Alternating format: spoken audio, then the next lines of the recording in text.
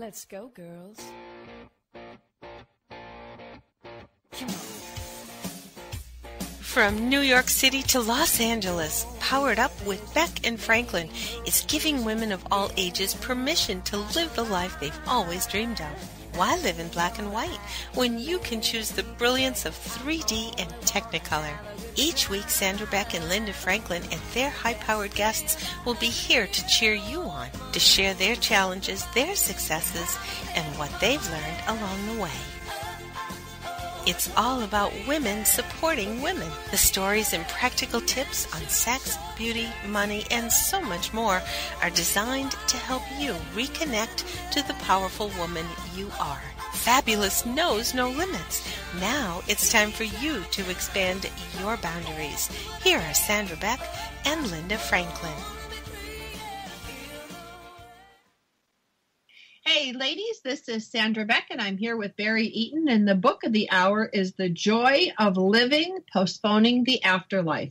And we're going to be visiting today with author Barry Eaton, who is our psychic reporter. He explores the known and the unknown. And Barry, I got to tell you, we talk about a lot of things on our shows together. We go from everything from, the present life, the afterlife. We're going to talk about cancer. We're going to talk about all the different tools that you use to help you in your recovery beyond traditional medicine. This is not designed to take the place of traditional medicine. This is designed to give people an opportunity to have their concepts open to other things that can help in the process. Now, when my mom was sick, we used Reiki, we used acupuncture, we used meditation and all sorts of things. And Barry, even when I was sick, back when I was 13, like 30 years ago, I had a tumor on my thyroid, and the doctor from the Mayo Clinic had me do these meditations where I memorized spaceships, and I gave them all names, and they were supposed to go and zap the tumor, and I had to sit there, for 15 minutes a day in my little hospital bed, imagining these spaceships attacking the tumor. And it didn't dawn on me till many, many years later that he was using my own mind-body connection in my healing process. And, the idea that it would be foreign today to implement some of these tools in our healing process, to me, seems automatic. But it's not automatic for everyone. So that's why I'm excited to have you talk about your experience and what you did to enhance your relationship with spirit, but also, what you used on a regular basis that you felt made a difference. Great. Yeah. Well, thank you, Sandra. Good to talk to you again, too. Look, years and years ago, I worked with a wonderful healer, and she was helping somebody with cancer, a young girl, and her name was Jo Buchanan. And Jo said, when you have something like this, you throw everything at it. She was always saying, yeah, look, let's do mainstream, but let's throw everything else we can at this. And I reckon that's not a bad way to approach any kind of thing. You hit it with everything, especially when it could be something life-threatening like cancer. Absolutely. My mom, people were praying for my mom in a variety of different houses of worship. I won't say churches because they were churches, temples, and mosques. And sure. I thought to myself, what is it about the human spirit, the human energy, that when we come together becomes more powerful? Well, it's any kind of group energy is so much more powerful than the individual. And we've talked about this before in my books, Afterlife and No Goodbyes, where I explore the whole realm of the world of spirit. I contact over there with a group of spirits who come together to work with me here, which I'm very honored to be part of that group. And that group energy is so strong. There's about 95 to 100 different spirits working and communicating from all levels of the afterlife because they want that information to get through to us here. That's what I've written about in my books. And I figure, well, why not do the same thing? I mean, we are, after all, spiritual energies occupying a human body or attached to a human body so we can have that human experience. So it's exactly the same principle, really, as above, so below. Well, and can we deconstruct that for a minute? Because I hear that phrase a lot, as above, so below. What does that really mean? Well, I guess it's the old concept that heaven is up there and we're down here. And it essentially means that what goes on in the world of spirit is reflected here on earth, because we are spiritual energies, and we're bringing all of our knowledge, all of our experience, and all of the karma, everything we have to work out into this life so we can have this experience and progress as a soul. So whatever does happen in this realm is a reflection, really, of what goes on in the world of spirit. And that's why so many people sort of get a surprise when they find out, getting back to the afterlife, that it's very much the same as here. It's not as if you're going off into some sort of little cloud kingdom where harps are issued and we all float around on clouds. It's essentially a very similar sort of situation in the afterlife. So as above, so below. Ah, I got that. Thank you. Because, there's all sorts of different concepts. And I think for me, one of the easiest things, like my mom, when she was in the dying process, she told me not to worry too much, because she said, don't worry, I'm just in the next room. And I really didn't understand, I'm grieving, I'm sad, I'm scared, I'm frightened, Sure. all these things going through my head when somebody is terminal. Like, how do I live without you? How do I, I talk to my mom every day, Barry, for like 20 years. You know what I mean? Like, I was by morning, because it was already 3 hours later there, and I would have my cup of tea and we'd have our little chat, and then I would go on to work and do my thing. And, some of us have those kind of relationships, whether it's with a parent or a sibling or a spouse. And when that person is leaving their body, it's really frightening and upsetting. And she would just say, don't worry, I'm just in the next room. I'm going to be in the next room. I can help you more from where I'm going. I'm just going to be in the next room. And I really my brain couldn't take that in at the time. And really for the months after, I really was in a state of confusion and shock. And then it started to hit me later on, after, a year had gone by, and 2 years and 3 years, and now we're in year 4, that she indeed is just in the next room. Well, that's exactly it. This whole concept of heaven is up there and hell is down there and we're somewhere in the middle. Well, for a start, there's no place like hell. There are just various levels of the afterlife. But the afterlife is not sort of up there floating around like some kingdom in the sky that we can't see. It's actually another dimension, from what I've had explained to me. And that dimension is a much higher vibratory dimension than ours. That's why we can't actually see it. But it's in the same sort of area that we are. We're all occupying the same kind of space. Now, this sounds a bit weird and a bit difficult to comprehend maybe at first, but when you think about it, that's why they are just in the next room, because it literally is that. We just can't see them. We can feel them. We can communicate with them. They can see us, but they have to lower their vibrations to be able to come back to see us. That's why we often see them as sort of shimmering outlines and things like that. But yeah, they are just in the next room. Well, and my mom's really loud. It's funny because she was a very kind of quiet person, but if you got her riled, she would really speak up. And, there are times when I used to think my brain was playing tricks on me, or I was just grieving, or I just wanted it so bad. But I'm going to tell you a funny story about my mom and my dad. They were married 60 years. And my dad came to live with me after my mom passed. And I'm single and I have 2 kids that I'm raising and I'm soul supporting. So I'm real busy. And my dad came in one day with the little pipe from the fireplace, the little gas pipe. And he said, oh, I was cleaning this and, I noticed it was broken. And I would have thought my mom was sitting in the chair next to me. And she's like, oh, that's not true. Your father broke it. He just shoved the shovel in there, cleaning up the ashes, and broke it off. So before I could even think, I said to my dad, I go, no, Mom said you broke it. You shoved the thing in there and broke it when you were pulling the ashes out. And he looked at me like white-faced, And, those things don't happen all the time, but they happen frequently enough that I'm comforted to know that her spirit or her soul or whatever you want to call it is still with me every day, because I was in such a state that day, Barry. I was doing, 20 things at once, and there was no way I could have conjured this up myself. And it was so loud. It was so loud. It came in the ear, came right out the mouth.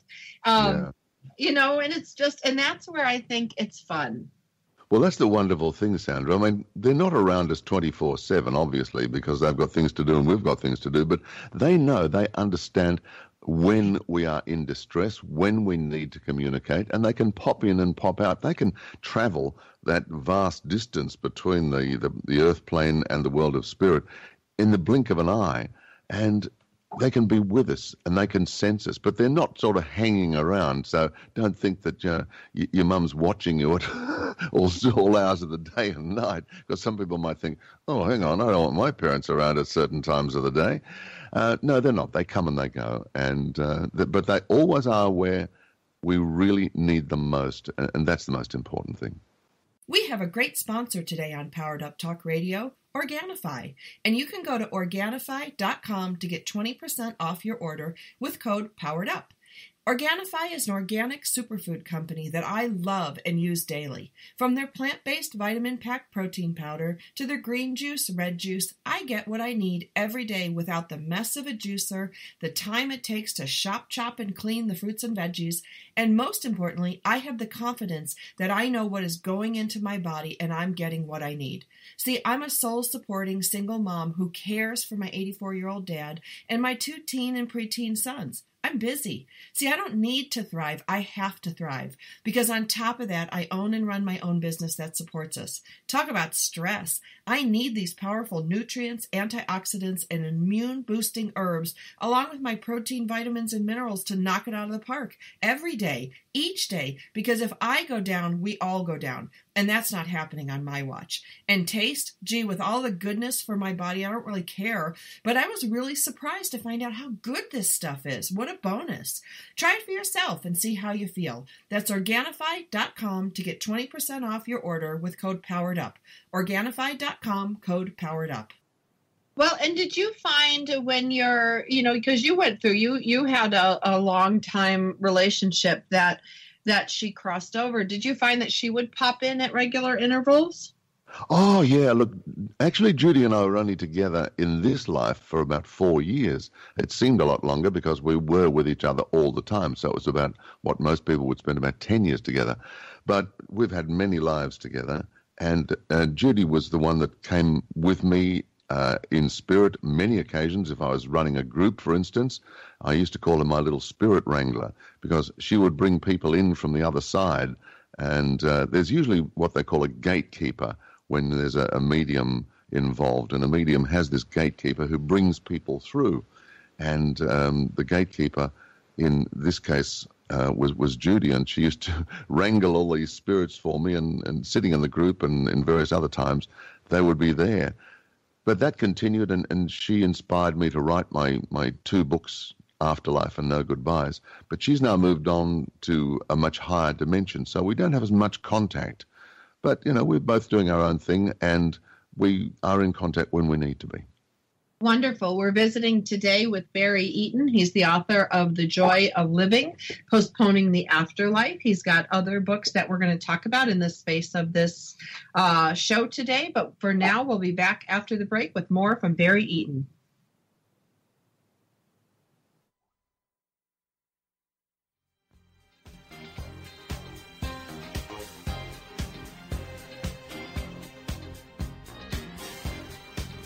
We've got lots more Powered Up with Sandra Beck and Linda Franklin after these messages.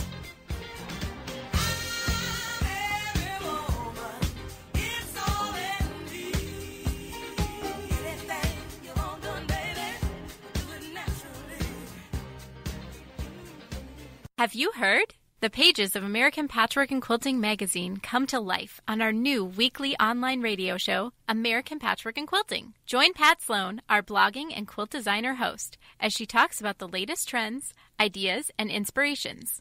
Her guests include quilt pattern designers, authors, quilt shop owners, and our editors, all quilters, just like you. Call in with your questions. Get quilting tips from industry experts. Learn about free patterns. Hear behind-the-scenes stories from our magazines, American Patchwork and Quilting, Quilt Sampler, and Quilts and More. Get the scoop on free stuff and find out more about the best independent quilt shops in North America. To listen to a live show, tune in Monday at 4 p.m. Eastern. Just log on to allpeoplequilt.com/radio. To hear past shows, go to iTunes and search for American Patchwork and Quilting Radio. We hope you'll join us because we know that quilting changes everything. It's words you never heard. Did you know 1/3 of population suffers from bad breath? Several years ago, a New York City doorman was actually suspended from work because people were complaining about his bad breath. Other words for foul-smelling breath are halitosis and ozostomia. So, what are common causes of ozostomia? Coffee is a problem because it's very acidic, and bacteria reproduce faster in an acid environment. Candy and gum contain sugar, which is also a problem because sugar feeds the bacteria that cause bad breath. Alcohol is another culprit. What's another name for cheap wine? Plonk, slip slop, or stinky bus. It's words you never heard. I'm Carolyn Davidson, and you can have fun challenging your words you never heard vocabulary with my free app, Too Funny for Words.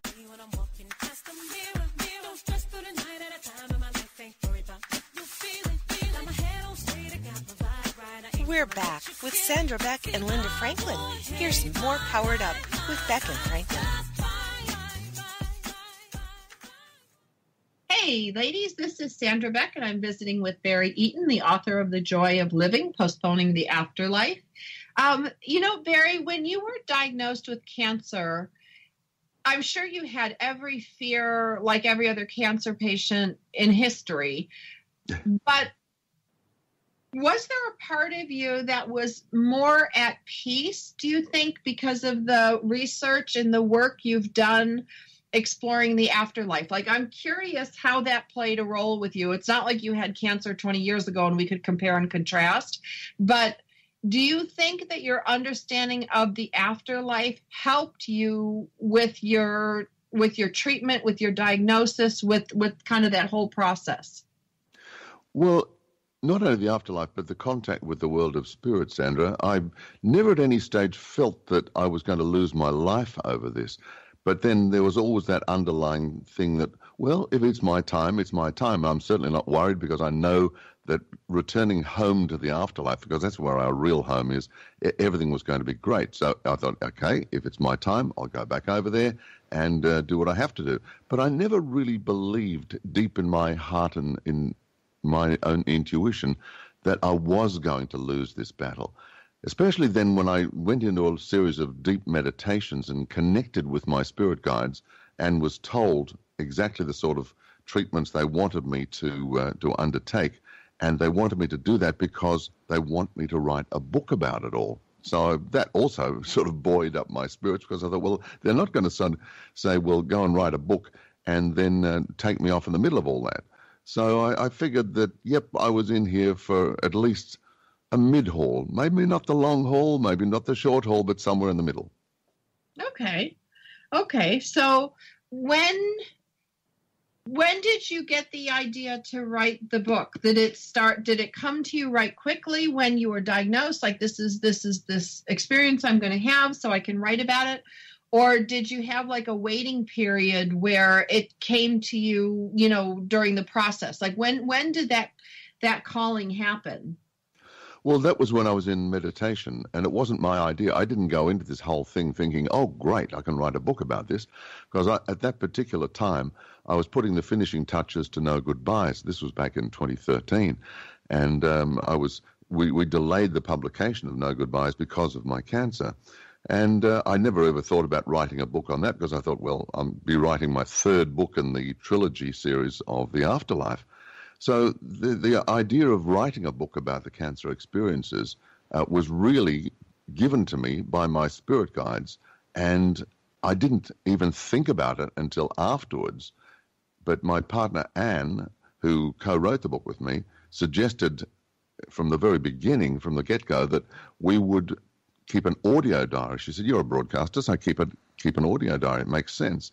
So which I did. I kept a weekly diary, and summarized everything, and it was great because when it came time then when we did decide to go ahead with my spiritual urging to write the book, that we decided to write it together, but I had all those wonderful notes. So I guess it was part of the purpose of me actually getting this cancer, Sandra, that I believe that everything happens for a reason. And really, this was part of the journey that I'd signed on for in this lifetime as Barry Eaton. And the book was something that, while I didn't think about it while I was going through, it then became a natural process, the evolution of everything that happened. So, okay, for other people that might be listening to this and having an experience, whether it's with an illness, it could be with a relationship, it could be with a trauma, with a whatever. Sure.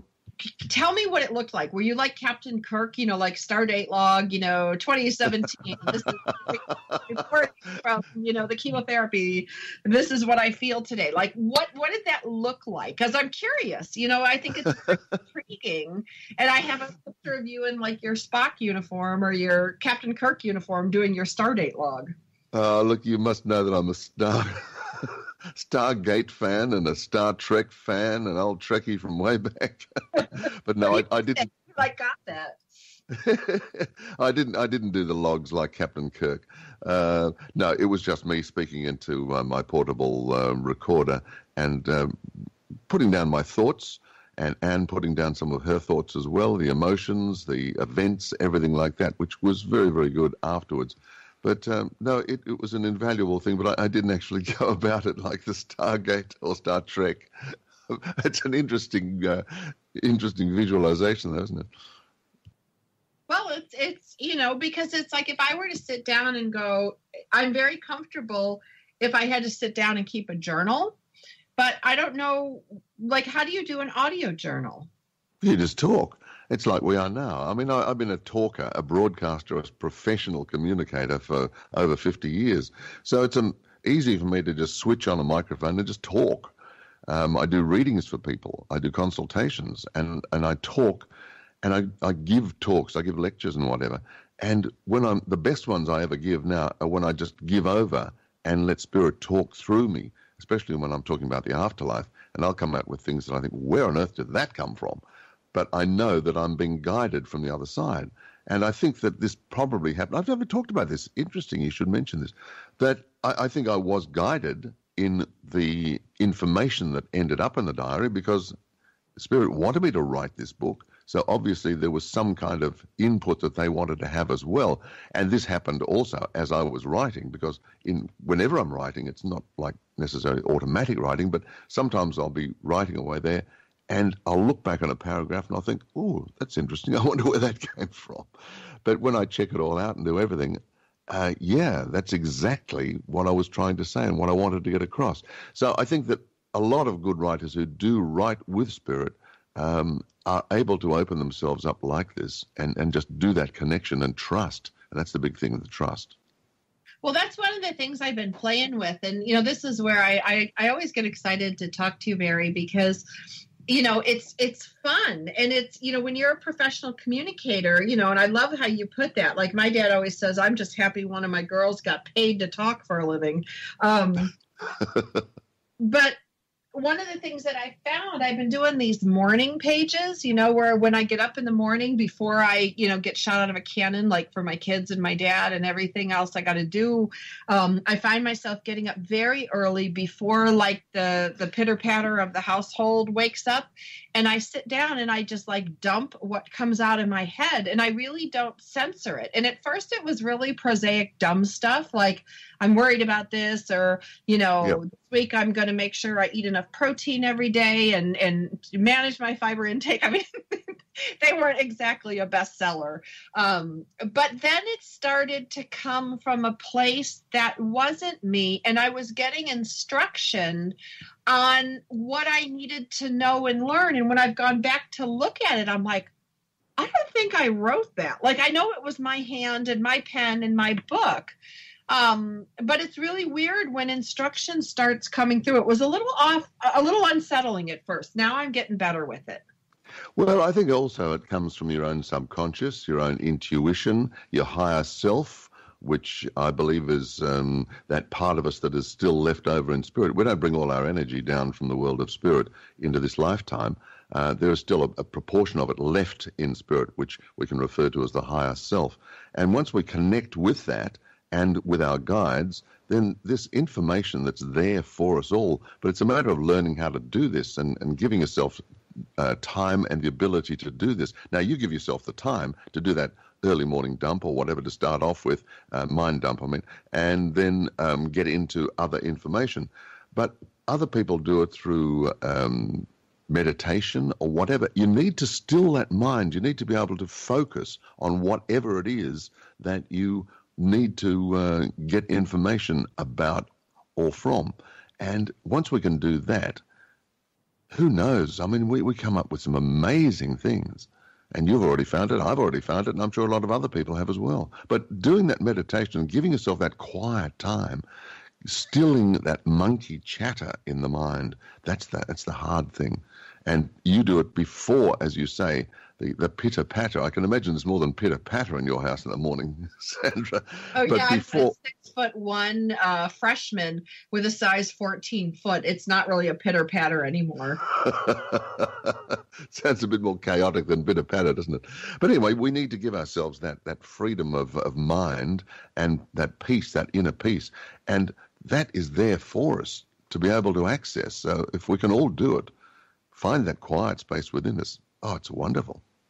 Well, and I think that's, one thing, like finding that quiet space. I remember I read a book by Janet Rebhan many years ago called Learn to Be Still. And, I'm not still by nature, and I have a lot of energy, and I have a really hard time sitting still. And when I first got exposed to meditation and finding that stillness within, it was an effort. It wasn't something that I could sit down and do right away. And I was fidgety, and sometimes I'd lay down and fall asleep. Sometimes I'd sit down and fall over, or my leg would fall asleep, or my hand would get numb. And it was definitely an acquired taste, and it was it's pretty standard.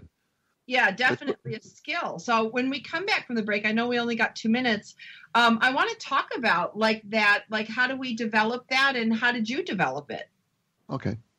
Yeah. So we're visiting today with psychic reporter and author extraordinaire Barry Eaton, the author of The Joy of Living. You also wrote Afterlife. Did you have a third one, or is that did I miss? No Goodbyes. And No Afterlife. Goodbyes. That's right. And No Goodbyes. Yeah. Yeah, these are really great books. I think everyone should get a copy of them. You can buy them wherever books are sold. You can find them on Amazon. If you want to learn more about Barry Eaton, you can go to psychicreporter.com. Barry, do you have any other sites you want to send people to? Psychicreporter.com is not actually me, Sandra. Somebody did a film about me years ago, and anyway, no, my best one is my radio site, radioouthere.com, and that is... And that's got my biog and links across to The Joy of Living and various other things like that. Just Radio Out There, 3 words, but all joined together, radioouthere.com. Good. I'm glad I clarified that because, when I Google you, you're all over and you're very prolific. So it's great to know to go to radioouthere.com to find out more about our guest today, Barry Eaton. When we come back from the break, we're going to talk about meditation. We're going to talk about how did he get into that space to start bringing through this material, because I think it's fascinating. We'll be back after the break with Barry Eaton at radioouthere.com.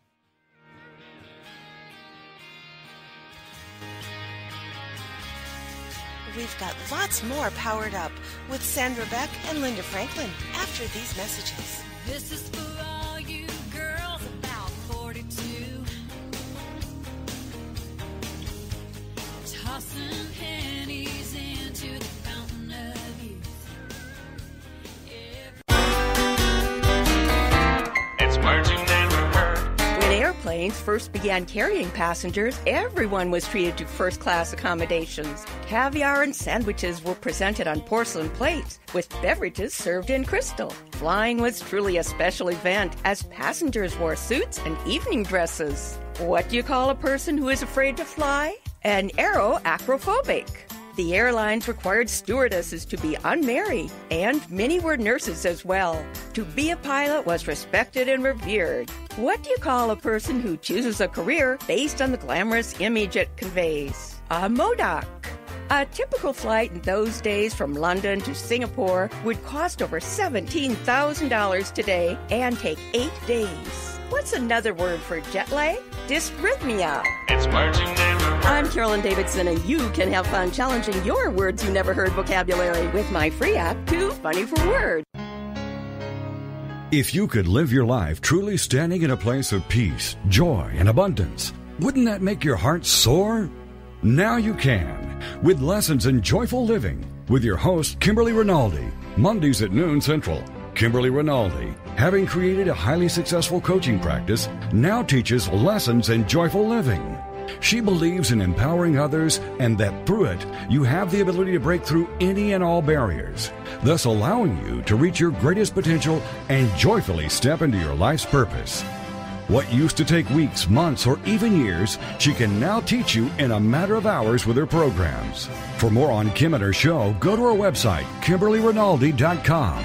That's RINALDI.com. Then join us for Lessons in Joyful Living with your host, Kimberly Rinaldi.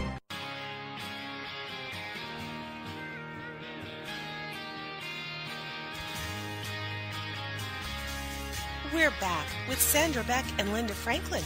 Here's some more Powered Up with Beck and Franklin. This is for all you girls. Hey, ladies, this is Sandra Beck, and we're visiting today with Barry Eaton, the author of his new book, The Joy of Living, Postponing the Afterlife.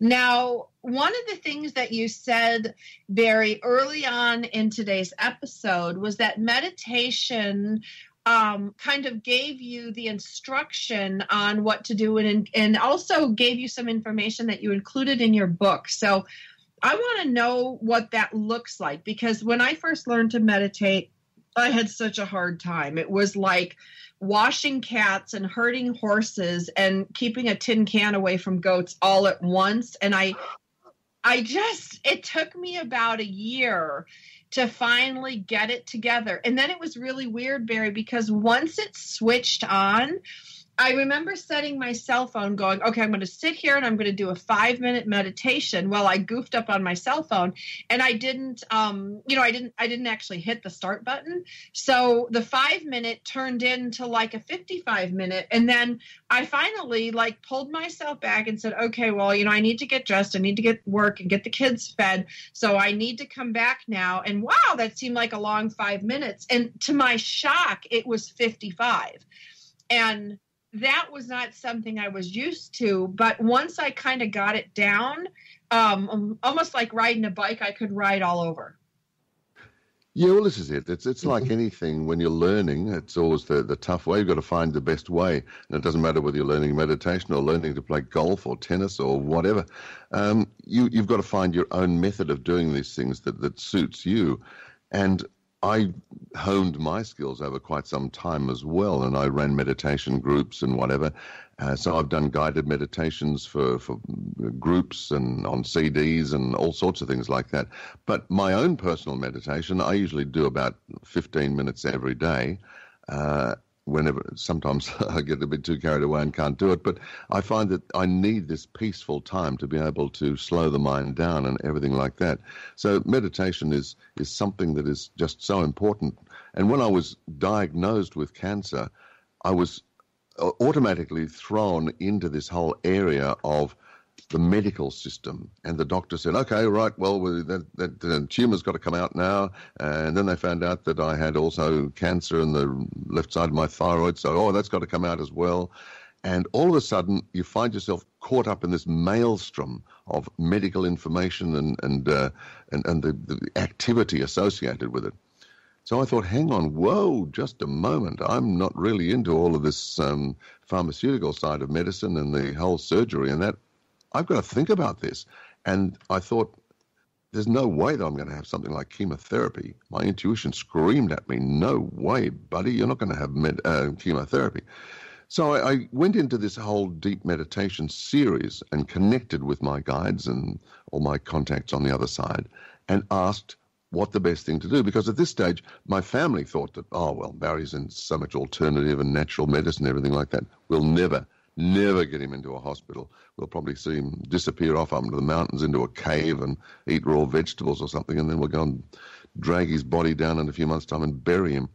They honestly did think that I would never, ever have anything to do with mainstream medicine. But when I went in and contacted my guides, they gave me some very explicit instructions. And they said, look, we want you to be able to combine holistic practices, spiritual practices, energy, medicine, all of these things. And this will open doors for you. But we want you to combine it with mainstream medicine. And again, I reiterated the thing about chemotherapy, and they said, okay, no, we don't want you to have chemotherapy, but we do want you to have radiotherapy. So I thought about this for a while and finally agreed that I would go in and combine holistic practices with radiotherapy, or radiation, as you say in the States. Now, I'm not knocking chemotherapy per se. This is my findings and everything like that. There's been a lot of information coming out recently about chemo, but it's up to people to make up their own mind what they want to do. I'm not telling people what they have to do. I'm only telling you what happened with me. And when I made that decision to combine holistic practices with radiotherapy, everything started to unfold, Sandra. It was wonderful. Spirit started to organize things for me. Once I accepted and trusted, doors started to open in various holistic areas, and also even in the medical side of things. I found out that I was able to go in and have some very specialized treatment for my throat cancer. And, having cancer of the throat is not something that a broadcaster really wants to look forward to. So having gotten through the whole fear aspect of this, I then made up my mind I had to do something. I had to take some responsibility for all of this. And it started off with meditation. And I agreed that I had created or co-created this. So I had to play my part in the whole treatment and the whole healing area. I couldn't just sort of wander in and say, all right, doctor, that's it. It's up to you now. I'm abrogating all my responsibility. It's up to you. Just do something. I'm going to sit over here and feel sorry for myself, which I think a lot of people do. They retreat into fear mode and then just think, oh, no, there's nothing I can do, and leave it to the doctors. Well, yeah, but there's a heck of a lot that you can do for yourself. And I've found this. I've proved it. And when doors started to open for me in the holistic area, it's amazing what happened. Everything, practical things, that healers arrived. I ended up being given access to a wonderful crystal bed from John of God's Casa, and all of these incredible stories. I've written them all in the book, The Joy of Living, and everything unfolded because I started to play my part in it, and I trusted the advice. But it did come back to this meditation and accessing not only my guides on the other side, but also my own intuition, my inner wisdom, my inner learning, because we've got this. And I went at one stage, because I had to, when I agreed to radiotherapy, I knew I was going to have to wear this incredible mask, which fitted over my face and my shoulders and my neck and everything like that. I was bolted into this tray. And this was going to happen for 35 radiation treatments of about 35 minutes each. Is this that mold they make of your head? My mom had one of those big molds. Yep. They make a mold, and then they turn this into a mask. It's like netting, but it's very solid, and you're still bolted down onto the tray when you go in to have the radiation. And I thought, my God, I'm not going to survive this. The claustrophobia for a start, and lying on your back for 35 minutes, I was really, really sort of thinking, how am I going to get through all of this? Well, Spirit had arranged an amazing thing. A few months before all of this hypnotherapist contacted me out of the blue for my radio program. Her name is Judith Richards, and she said, I've never done anything like this before. I don't know why I'm doing it, but I just feel the necessity to contact you. And so Judith came onto my program, and then we started communicating by email or whatever. And when the time came, I rang her and said, what do you think I can do about this? She said, come up and we'll have a hypnotherapy session. And I did. I went and it was one of the best things I did. I had this session with Judith because she's a hypnotherapist who specializes in areas of trauma. She helps soldiers coming back from Afghanistan and Iraq and whatever to get over PTSD and whatever. So I think if she can do that, she can help me get over potential claustrophobia. So I went and had this session, and it was the best thing I could have done. But the interesting thing in all of this, Sandra, is that at the end of the session, she said to me, do you realize that you have programmed into your subconscious the fact that you really deserved this cancer? Not only that, but you deserve to die. And I said, what?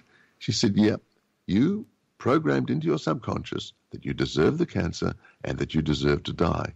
And I thought, well, my conscious mind doesn't. I don't think I deserve to die. I've done some naughty things in my life, but not that bad. I don't deserve to die because of this. But she said, this is a pretty common sort of a thing, that a lot of people program this and they deserve to die. And I thought afterwards, gee, I wonder how many people go through life-threatening situations, and then their subconscious moves in, takes over, and they don't survive it. And I wonder just how often that does happen. There's no way of proving it, of course, but gee, that subconscious, it's amazing. But once we can getting back to meditation and do things like, well, hypnotherapy is a very, very, very deep meditation, because I take people back on past life journeys and everything myself. But it's amazing once we access these inner reaches of ourself and we connect with spirit and we connect with all those things, just where our journey can take us. And my journey was really, really a huge adventure. It was sort of like, for Barry, it was the equivalent of an Indiana Jones adventure, I tell you. Well, and I think that's, it's so great that you are sharing this, because I think when people see it and hear it, it's easier for them to try it and experience it and validate that experience. So when you were sitting down, oh gosh, we're coming up on commercial break to 2 minutes. Can you talk a little bit? When we come back from the break, we're going to talk about what the meditation experience looks like. But can you, for a quick minute, talk about your 3 books so that the listeners know what opportunities are out there for them to read your work? Yeah, sure. Well, the latest book we're talking about now is The Joy of Living, Postponing the Afterlife. And I co-wrote it with my partner, Anne Morjanoff, who was my caregiver. And her story is fantastic as well, because everybody needs that care. The Joy of Living is the latest one. But the reason for the Postponing the Afterlife subtitle is the fact that my first book is called Afterlife, my journeys into the afterlife, and explaining what happens, uncovering the secrets of life after death, it's called. And then the sequel to that is No Goodbyes. And that was the first time I actually connected with you, Sandra, and also with Linda on the program to be able to talk about that book, No Goodbyes. But that was sort of part 2 of the Afterlife. So I've written 3 books in all, Afterlife, and then No Goodbyes, and now The Joy of Living, Postponing the Afterlife, which I co-wrote with my partner, Anne Morjanoff. They're all available online through Amazon, through Barnes & Noble, through Book Depository, whatever. I was actually Googling Goodreads.com yesterday for something else, and up came my book there, so, all the books. Except I must say, somebody's put up there that I write a book called Dominance in Dogs. I don't write that at all. It's some other Barry Eaton, so please don't think that I write about dogs. I love dogs, but I don't write about them. I just write Afterlife, No Goodbyes, and The Joy of Living. So I hope I can help you with any of those books. And if you want to find out more, my website is radioutthere.com.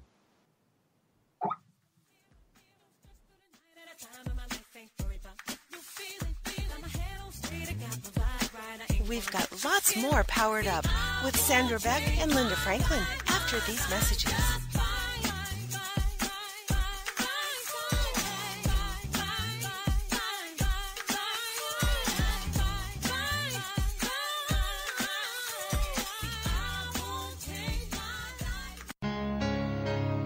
If you could live your life truly standing in a place of peace, joy, and abundance, wouldn't that make your heart soar? Now you can, with Lessons in Joyful Living, with your host, Kimberly Rinaldi, Mondays at noon Central. Kimberly Rinaldi, having created a highly successful coaching practice, now teaches Lessons in Joyful Living. She believes in empowering others and that through it, you have the ability to break through any and all barriers, thus allowing you to reach your greatest potential and joyfully step into your life's purpose. What used to take weeks, months, or even years, she can now teach you in a matter of hours with her programs. For more on Kim and her show, go to her website, KimberlyRinaldi.com. That's RINALDI.com. Then join us for Lessons in Joyful Living with your host, Kimberly Rinaldi. It's words you never heard. By the time this show is over, you'll blink at least 30 times. The average person normally blinks about 20 times per minute, or 17,000 times a day. A faster rate usually indicates anxiety or emotional stress. What's the word for someone who blinks a lot? A squintifigo. FBI agents have identified a specific type of blink that they directly associate with gammerstaying. That's a person who tends toward deception and fraud. Attorneys, also known as pettifoggers, look for blinking when they have people on the stand. The eyelash flutter means they really do not like the question at all. Women blink more than men, but when a man blinks at a woman, he always appreciates a wink back. What's another word for flirting? Hazoku. It's words you never heard. I'm Carolyn Davidson, and you can have fun challenging your words you never heard vocabulary with my free app, Too Funny for Words.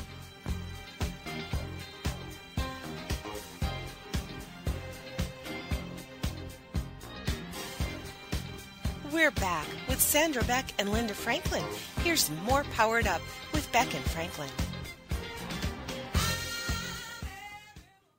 This is Sandra Beck, and I'm here with Barry Eaton, author of The Joy of Living, Postponing the Afterlife, which is his latest book. And we're going to talk about this last segment, Barry. You know, meditation. We hear that word thrown out a lot. There's people who sell meditation courses, meditation CDs, meditation this, blah, blah, blah, blah. I think we can both agree that it's necessary. For me, I call it my daily meds. I have to take my meds, and it's really funny because I'm not a medicine person. But if I don't start out my day with either like a 5-10 minute just peaceful moment of quiet meditation, or sometimes I go to bed and I listen to a guided meditation, especially if I can't get my brain to stop. You know, it's kind of like the hamster wheel up there with a whole family of hamsters.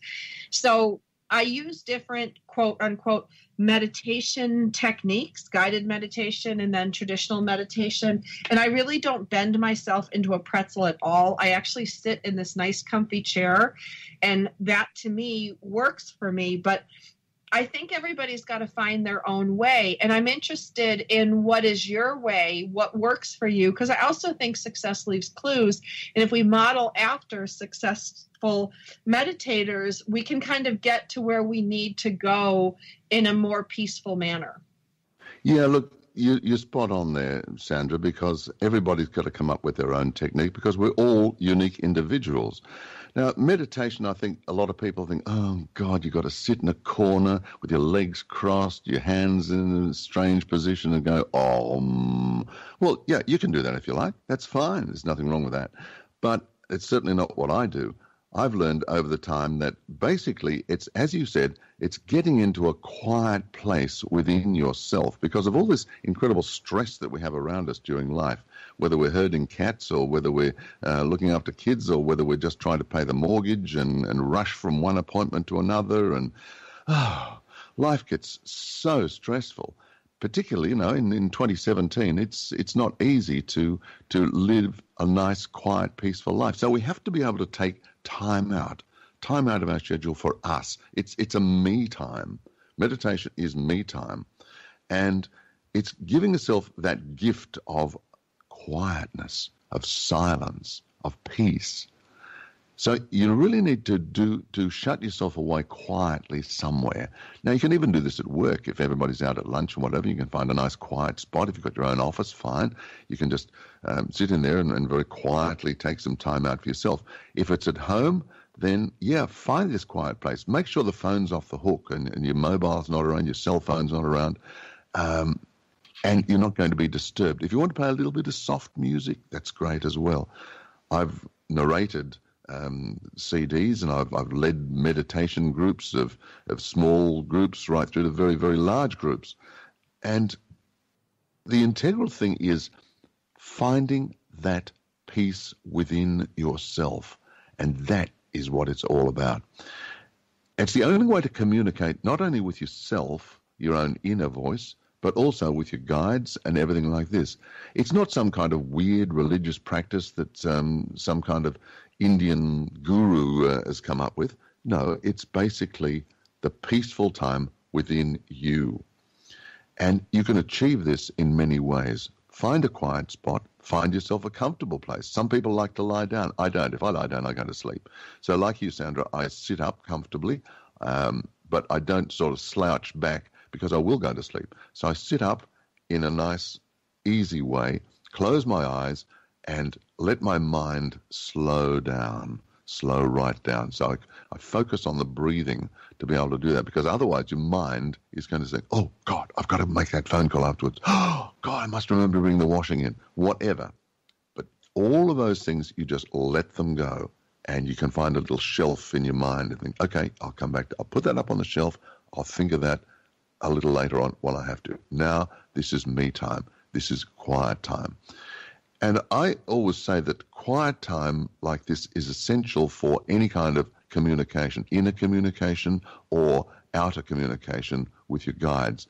It's like trying to have an intimate telephone conversation on your cell phone if you're in the middle of the Super Bowl with 125,000 screaming fans around you. You can't do it. So what happens? You get this phone call, you have to have a quiet, intimate chat with somebody. You're not going to sit there and scream out as one of 125,000 different people around you. No, you're going to go somewhere quiet. So it's exactly the same thing. The fans represent life that we are living, this madness of the 21st century living.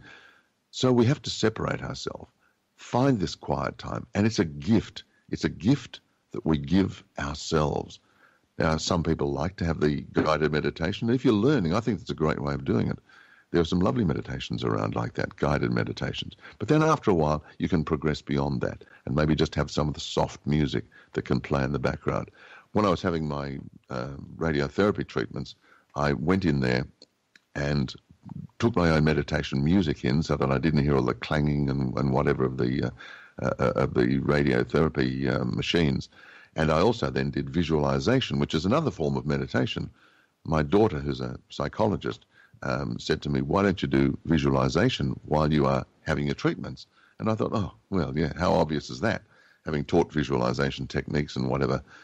But the stress of my own mind had made me even forget the basic things that I know about. So I found that to be able to escape that stress, that I was able to go into a kind of meditation during my radiation treatments. So I would go in there, have this lovely music. I used a guy called Asha, A-S-H-A, and his music is fantastic meditation music. He's an English musician. And so then I would go in there and I'd visualize myself heading off into, usually I'd go to Paris or somewhere like that, maybe down to Avignon, the south of France. I like escaping into places like that. So that was my kind of meditation that I dealt with during my treatments. And you can escape this. You can, if you're in horrendous situations like this, you might be recovering, you might have all sorts of problems. There are various kinds of meditations that you can come up with. And the best ones are the ones that after you practice, you come up with yourself. But meditation is not something that you can learn in 5 minutes. It's not something that, oh, well, I tried it once. Oh, I couldn't stop my mind. After 5 minutes, I gave up. I tried it once again. Oh, it didn't work. So that's it. I can't meditate. Well, yeah, okay, maybe you fell off the bicycle when you were a kid half a dozen times too, but did that stop you from keep on going? No, it didn't. So the bicycle is an analogy. It could have been, anything, learning tennis or, school or whatever. You don't give up.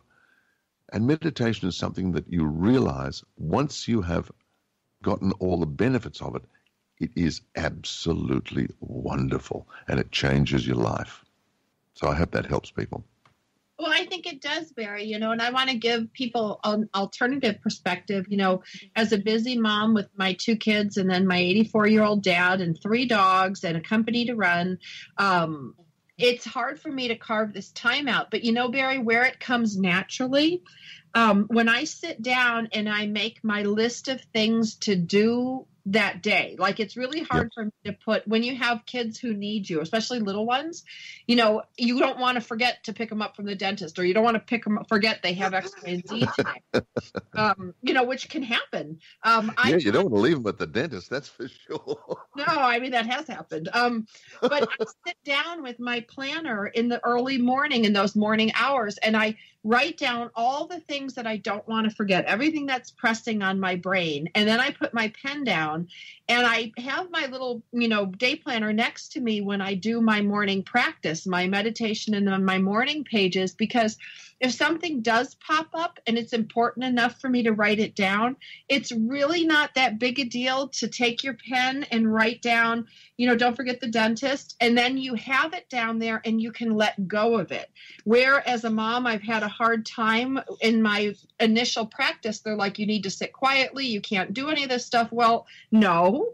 When you're a working mom, you can take 3 seconds to write down what's in your head that's pressing so that you can have the relief. It's just like offloading a computer or shutting a program down. And if there's something it has to do before it shuts down, that's okay. And I think that's where, like when you talked about laying down and falling asleep, that's me too. Like I've had to maneuver around this for what works for me, and clearing my slate is what I call it. Like I clear my slate in the morning. I write down all the things that I'm thinking about or I've got to remember. And then I don't have to remember it, and I can clear that slate so it's clean for other stuff to come through. Because if you're trying to remember everybody's soccer schedule and dance schedule and the dentist and what's for dinner and what do you have to pick up on the way home, it's too much to hold in your head. So writing it down to clear my slate before I meditate, I found is really helpful. I don't think I could do it otherwise. Yeah. If I can offer one small suggestion there, Sandra, instead of saying don't forget to pick up so-and-so from the dentist, use the word remember rather than don't forget. Okay. That becomes a negative, and we can program ourselves into the negative side of things, and that word don't can quite often be absolutely ignored by the subconscious. So it's better to use the word remember. Remember to pick up from the dentist. Remember to the soccer schedule, etc., etc. And that's I've learned that over the years that using the positive language helps when we're putting something into our subconscious, which is what we're actually doing. But when you tell me, I was just thinking about that, Barry. It feels better. If I say to my kids in the morning, don't forget this, they roll their eyes. Exactly. But if I say, remember you have the dentist today, they say, okay. Like, you're so spot on that one. Yeah. And it's just a figure of speech, people might think, but it's not. And the subconscious doesn't recognize the negative. So it's far better to put any kind of positive approach in there. But look, I agree with you to be able to give yourself that time. And I write lists all the time. Otherwise, I end up forgetting as well. So, it's an interesting life that we're leading. Well, and I think, giving ourselves permission to figure out what works for us and when, because I know most of the time I have a hard time meditating at night. I need to really do it in the morning, almost like my workout. Like by the time 8 or 9 o'clock rolls around, I'm done. Put a fork in me, I'm done. And there's not much more going on. But other people find it great at night. So I think it's one of those things where you just keep trying to make it work. Fit, funny, and fantastic in your 40s. Linda Franklin, a New Yorker with a successful marriage and